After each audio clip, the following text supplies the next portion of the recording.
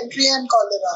Dysentery is a disease of inflamed mucous membrane and intestinal glands with blood evacuation, at times caused by indigestion and acidity. Amoebiasis denotes amoebic dysentery, hepatitis, which results from infection of intestines and colon, and the stool may contain blood and mucus, or it may lead to simple diarrhea. Diarrhea results from too rapid passage of the contents through intestines, resulting into fluid stool. Cholera is seen with profuse and frequent stools, incessant vomiting, and excited thirst. The root cause for these diseases are found in the 6th house, 6th lord, Virgo sign. Sun as Karka for Venus for digestion. The moon is significator for diarrhea, while Mercury is for cholera. The affliction of the above, along with or लगन lord causes these diseases. देखिए diarrhoea होता है, diarrhoea, dysentery और cholera एक दूसरे से मिली जुली diseases हैं, लेकिन एस्ट्रोलॉजिकली इसको सेपरेट किया गया है। हाउस तो एक ही है, छठा घर बीमारी का सीट है, बीमारी का घर है, और इंटेस्टाइन का बाउल एरिया है। वर्गो साइन इंटेस्टाइन का बाउल एरिया है, और सन कारका है इंटेस्टाइन का, वीनस डाइजेशन का कारक है, सन भी डाइजेशन का कारक है। और मून जो है, मून कोई कंटेमिनेशन का कारक बन जाता है जब अफ्लिक्शन में आ जाता है। Afflicted moon causes contamination in the food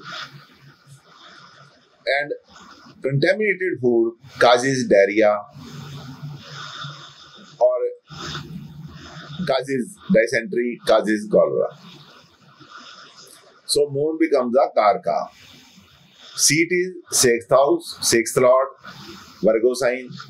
Sun as karka, Venus, Sun as karka, and Venus as karka for the digestion. Sun or Venus, karka for the digestion, both will be considered.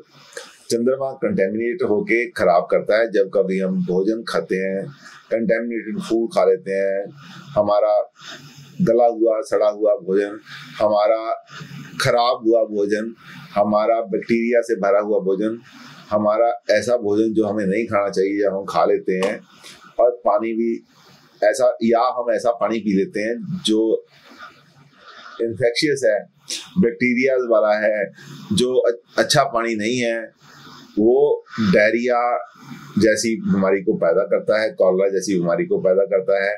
यदि चंद्रमा अकेला afflict हो रहा है तो diarrhoea है, यदि बुध भी साथ में अफ्लिक्ट हो रहा है तो कॉलरा बन जाता है।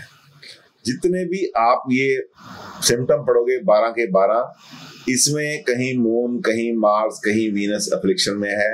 छठे घर के साथ उनका कोई ना कोई रिश्ता है। अफ्लिक्शन कौन करता है? राहु करता है, सैटर्न करता है।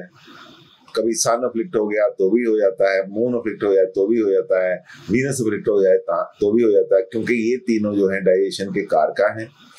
और जब मून कमजोर होता है, अफ्लिक्शन में आ जाए तो भी हो जाता है। और इसी तरीके से सैटर्न का अफ्लिक्शन है, हमें खराब कर देता है। कॉम्बिनेशन आप 12 के 12 जरूर पढ़ो। सर एक सवाल और, जब आप कह रहे हो कि मार्स का रिलेशनशिप कोई कैंसर के साथ, तो एरीज लगन वालों का तो फिर हर वक्त ही 1st and 8th लॉर्ड की होगी बात? नहीं, एक रूल है वैदिक एस्ट्रोलॉजी में, आपने जरूर पढ़ा होगा, शायद आपको याद नहीं। लगन के स्वामी को अष्टम का दोष नहीं होता, पढ़ा है ना? हाँ जी, हाँ जी। बस याद रखा करो सारी चीजें, सारा चीज जो भी आपने प्रवीण मन से पढ़ा है ना जी, आगे तक पढ़ोगे पोस्ट विहार तक, ये आपको एकदम से दिमाग में होनी चाहिए।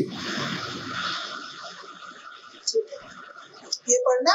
हाँ जी, हाँ जी, combinations are given below. हाँ जी, Moon, Mars or Venus associated with malefics in 6th causes diarrhea. Rahu and Mercury in Lagan 6th opposing Mars and Saturn causes diarrhea. Moon and Venus in 6th conjunct with or aspected by Mars, Saturn or Rahu, any two cause diarrhea. Meaning Moon in 6th or 8th house aspected by Saturn causes dysentery. Moon in 6th associated with Venus and a malefic causes dysentery. Lagnesh with Mars and Mercury in 6th or 8th cause dysentery. Saturn in Lagna and Moon in 6th aspected by Mars cause dysentery. Malefic Lord of 7th or 8th in 6th house afflicted cause dysentery. Moon, Mercury and Venus in 6th house if afflicted by malefic cause cholera. 6th house, 6th Lord, Virgo and Moon if afflicted cause cholera. Moon in a 3rd house is afflicted by Mars and Rahu cause cholera. Saturn in 6th or Virgo if afflicted cause cholera. अभी आपने देखा सारे के सारे जो planet है, moon को, मंगल को, मून को मरकरी को टारगेट बना रहे थे, वर्गो साइन को टारगेट बना रहे थे, सारे कॉम्बिनेशन। और जो अफ्लिक्शन आ रही थी, सैटर्न की आ रही थी, राहु की आ रही थी और समटाइम मार्स की आ रही थी। तो इसी तरीके से हमें देखना है कंटेमिनेट हमें कौन करता है, इसको याद रखने की जरूरत नहीं है। आप ये समझो कि कंटेमिनेशन कहाँ से आ रही है, हमारे इंटेक कहाँ से दूसरे घर से है। दूसरे घर में यदि कोई चटपटा प्लैनेट बैठा है, मंगल जैसा प्लैनेट बैठा है, सैटर्न जैसा प्लैनेट बैठा है, वो राहु जैसा प्लैनेट बैठा है, वो लोग खाते हैं, गंदा मंदा खा लेते हैं, उनको परवाह नहीं होती। मंगल थोड़ा सा फिर भी देखता है कि साफ सफाई है या नहीं। राहु और शनि नहीं देखते। राहु और शनि तो मुंह में पानी आता है, चाहे गोलगप्पे की रेडी जितनी मर्जी गंदी हो, पास से गुजर नहीं सकते। तो वो ये जो एरिया है अल्टीमेटली कहाँ से इफेक्ट करता है, सीट ऑफ द बाउल जो है वो कहाँ पे है, छठी घर। छठा घर मीन्स वर्गो और छठा घर मीन्स 6th लॉर्ड। जब भी आपको इसमें प्रॉब्लम आएगी तो यदि वो प्रॉब्लम चंद्रमा भी साथ में है तो लूज मोशन लग जाएंगे, मरकरी भी साथ में, कॉलरा हो जाएगा। ये आप इस तरह से यदि आपको दिमाग में रहे ना, याद रहे, तो ये चीजें कुछ भी नहीं है। आप मेडिकल एस्ट्रोलॉजी में बड़े आराम से ही देख पाओगे यदि आपको ऐसा याद रहे। कॉम्बिनेशन कितने ही कॉम्बिनेशन याद रख लोगे, कॉम्बिनेशन को समझने की जरूरत है। जितना आप समझ जाओगे मेडिकल एस्ट्रोलॉजी को उतना ही आसान है, ये बहुत ही आसान है। आपने जो दूसरा वैदिक एस्ट्रोलॉजी पढ़ी है उसी का ये एक्सटेंशन पार्ट है। हमारे ऋषि मुनि सारे आगे जो वैद होते थे, पूरे एस्ट्रोलॉजर पहले होते थे। पहले वो एस्ट्रोलॉजी करते थे, फिर वैद होते थे, या वैदिक पहले करते थे, फिर वो एस्ट्रोलॉजी जरूर पढ़ते थे ग्रहों को देखने के लिए, नक्षत्रों को देखने के लिए। वो तो अपनी दवाई भी पेशेंट को शुरू खत्म करते थे, अच्छा नक्षत्र हो, बुरे नक्षत्र में दवाई भी शुरू नहीं करते। तो ये क्या है, इतना आसान काम है। पहले कहाँ टेस्ट लेबोरेटरी होती थी, यही टेस्ट लेबोरेटरी होती थी कि प्लेनेट कहाँ चल रहा है। आज भी ये टेस्ट लेबोरेटरी बन सकती है। जरूरत है आप जैसे स्टूडेंट्स की मेहनत की। आप मेहनत करो, एस्ट्रोलॉजी का झंडा ऊपर करो, खासकर मेडिकल एस्ट्रोलॉजी से लोगों को फायदा दो। आज का ये सेशन आपको अच्छा लगा होगा, ऐसा मेरा मानना है। यदि अच्छा लगा हो तो इसकी प्रैक्टिस कीजिए, इसको समझने की कोशिश कीजिए। वीडियो को एक बार नहीं 5, 6, 10 बार देखो, जब तक ये आपको अच्छी तरह से समझ ना आ जाए। फिर इसके बाद आप अपने प्रिय सज्जनों की हॉरोस्कोप लगाएं ताकि आपको बीमारी के बारे में पूरा समझ आ जाए। यदि आपको फिर भी कोई शंका हो तो कमेंट कीजिए, और यदि आपको अच्छा लगा हो तो लाइक कीजिए, स्पॉन्सर कीजिए, लोगों को आगे बताइए कि इस वीडियो को देखा करें ताकि उनकी भी नॉलेज बढ़े।